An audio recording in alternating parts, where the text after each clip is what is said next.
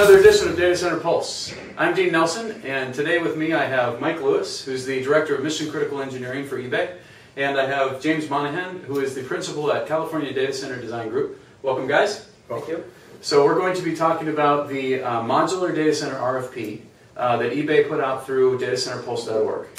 And so you guys have been diving into proposals for the last 5 solid days. Yes? Exactly. And this process actually started back in January with the first cut of the RFP for what we wanted to do with the design in Phoenix, with the data center that we were going to put in the warehouse there.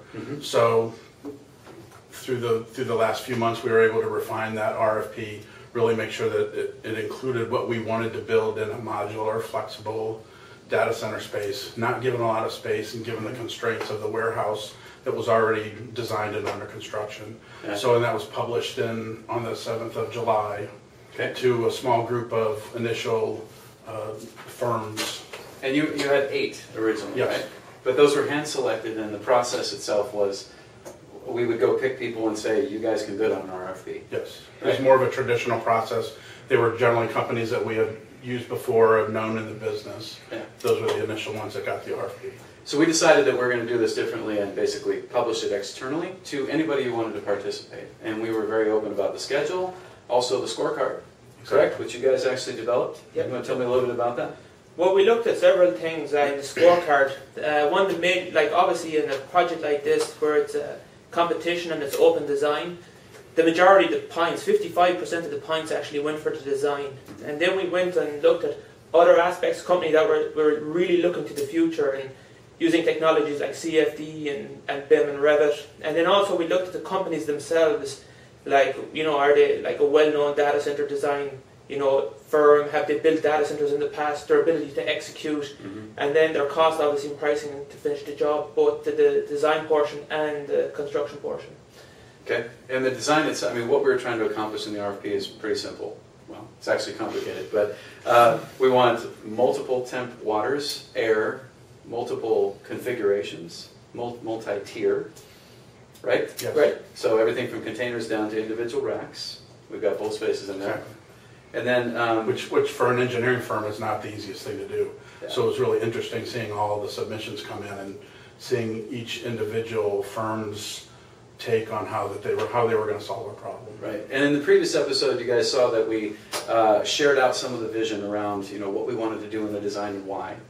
And so that helped the different companies, and I think we want to talk about how many did this in a second, but it helped them understand what we're trying to accomplish. And so I think we were very forthcoming and open on how they could win, right? And also that we were not restraining them on how they would design.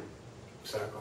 Certain constraints were physically limited, right? But it's really up to them, and that's the beauty of it, is to have these companies come back with that answer. So why don't we talk about the submissions themselves? Sure, we had 38 companies that actually applied to receive the RFP. Okay, and then were approved. Out of those 38, 36 of those were approved. Okay.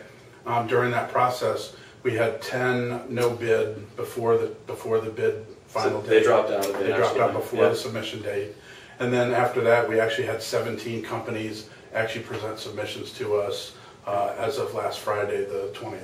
Right, and also, wasn't there a couple that combined? Yeah, we had several companies that combined. You had an architectural firm who had joined with an engineering firm. Right. You had several product vendors who applied for their own, but then figured out they mightn't have the horsepower. They obviously don't have the ability to stamp drawings locally. Yeah. So they actually teamed up with construction. Some of them joined up with design build firms. More of them partnered up with traditional, AE firms and. Actually, it's kind of interesting when you come to the final, who actually made it to the final, because it's not who you would expect it to be, and it was very, very interesting. And I just got the overview this morning because they told me to stay out of it, which is a smart thing to do, guys. So they went through and had their rigor in which you actually scored everybody, and the scorecard was published as well. Correct. Right, and the 3 categories. Correct. 3 main categories. We had design.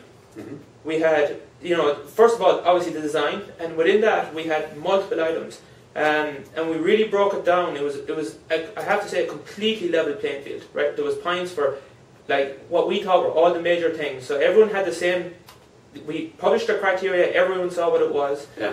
So on the design, we had, you know, the points for that. Then on the RFP submission itself, obviously, if you submitted all the requirements, you actually got all the points, and then in the very end, the companies themselves. So it was a, you know, it really was a complete level playing field. It was one of the fairest.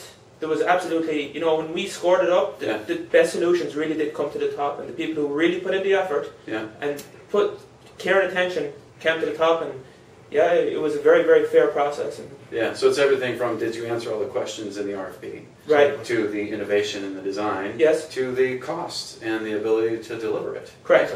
Yeah, so very basic stuff, but yeah, some people really came at it, and others didn't have all the pieces, and it cost them. Correct. Yeah. Yeah, and we also declined a number of people afterwards, right? I mean, yes. At some point, we actually had to cut off respondents to the RFP just due to time constraints. Yeah. And we gave everybody a minimum of 2 weeks to respond to the RFP. Right. So it was actually shut off for 2 weeks before the 20th. And after that RFP was shut off, we probably had to decline 15 different respondents. And it was, Data Center Knowledge actually posted an article about it, and so I think that suddenly got it out to a lot more people. So, exactly. But the beauty of this is a smaller data center. We're really learning a bunch in this, but you know, there's further projects after it. And so everybody that came back and said they would like to participate, the next rounds, absolutely. Definitely. Right? Yeah. We've got a great list of people that seem very interested in, and now they know what the process is, and we can see what the success is in this one. Mm-hmm. Okay, so let's talk about then how you went through the 5 days. So each one of those things and how you ended up ranking these. Sure. Actually, we started off looking at kind of the basics of each one of the submissions, and some of the things James talked about. Did they submit all the items that they were supposed to? Yeah. The strength of the company, the team that they were bringing to the table, the location of the team. Yeah. We looked through all those, and then we got kind of an overview of the design. So we didn't want to get into the design right away. So then that gave us kind of a basis of kind of the scope and scale of RFPs from very good ones, and these people put in a lot of effort to some not as much. After we did that kind of initial first pass analysis, then we spent the last 2 days going through a detailed analysis of each of the respondents' designs, the good points of the design, the bad points of the design, what we liked, what we didn't like, and we've got notes on all those designs which we'll be providing as feedback to all the different respondents. And that's important because we're actually going to tell the people what they did good and what they did bad instead of, sorry, you didn't get in. Right, and I think that's very important because a lot of times you have companies and, you know, you get the feedback and, you know, you mightn't get the full truth, you know, it might be just glossed over, but really going out in this case to tell people why they weren't selected, and you know, which is, we deserve, the companies that put the time and effort in, you know, they deserve to know why they didn't make it, and we're going to tell them the truth, and so. Yeah, and I think, again, we really appreciate that people did really put some serious time into this. Yeah. And that's what we were looking for. And, you know, the great part is it's a big community, and lots of people are going to look at this and say, who was on that list? So I'd like to know what they actually submitted, and then that company can go address directly to the person that's interested in it. So we're going to be publishing this up as well with the video, the ones that actually said they would like their name published out, and then we're also going to be announcing the 6 at the end of this video. Okay, so now we've got all the stuff reviewed, the scores. You went and picked how many? We picked 6. 6 finalists? 6 companies to be interviewed, correct. Okay. And it was actually interesting, of the original 8 that we sent the RFP out to, 3 of those actually made the final 6. So then that leaves 3 out of the remaining people that applied to the RFP, since we made it public, that actually were chosen as part of the final 6. But if we had done more of a traditional process, we wouldn't have gotten designs from them. Right. So of the companies that responded, of those 6, it was actually quite interesting because one of the companies that responded, a very small company, was actually one of the best applicants, and we wouldn't have known that. We wouldn't have got their ideas, and they actually provided, you know, a very nice design, very innovative design, very simple, and we wouldn't have got that if we hadn't gone through this process. So that proved the value of this process. And so that's the cool thing. We now have more people participating, more innovation. But the key is you took what was submitted, you didn't go back and ask questions and get clarifications and everything else. It's on the merit of what they submitted. Correct. Period. Completely. So it's a level playing field, nobody's getting any other special benefit in this, and then you scored it based on the scorecard that was published. Correct. Okay, so now we picked those 6, right? Yes. And the next steps in that, So now we're going to have an interview process starting after Labor Day weekend. And we're going to interview these 6 firms. It's probably going to be an 1.5 to 2 hour interview. And, you know, we have their technical submissions, we understand their designs. So, you know, there's going to be an element of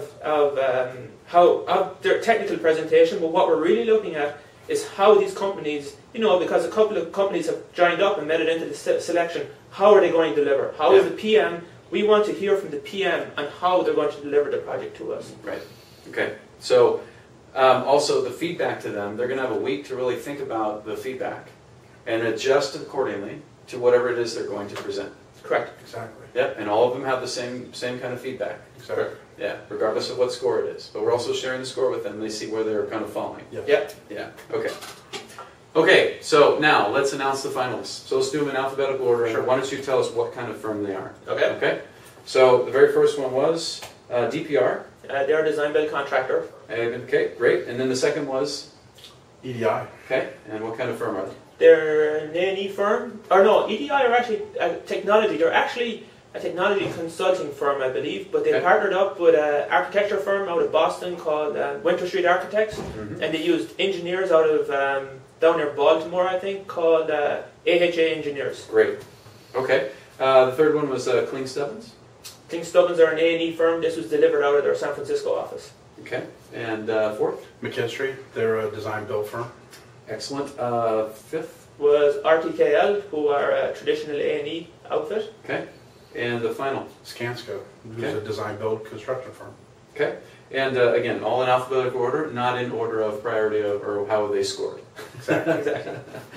Okay, great.